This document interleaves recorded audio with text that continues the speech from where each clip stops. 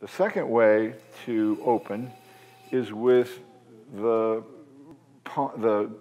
wrist bone of your left hand, like this. And you're going to use this part of your fingers like a hook. And then that way you can actually engage your shoulder like that.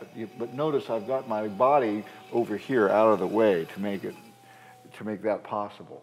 Again, this is just, there's more than one way to throw, and these are the two ways: parallel thumbs or the wrist palm way.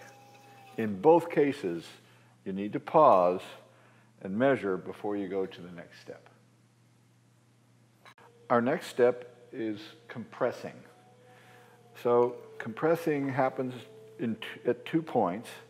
The first compression happens when I'm shaping the bottom of the bowl. Notice how close to the wheel head this donut of clay is. It's maybe 1.5 inches from the wheel head. And notice how wide it is. It's like 5 inches in diameter.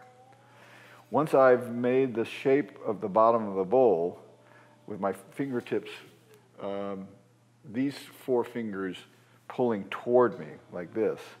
Once I've compressed the clay that way, I'm going to go right on to the next step, which is called collaring.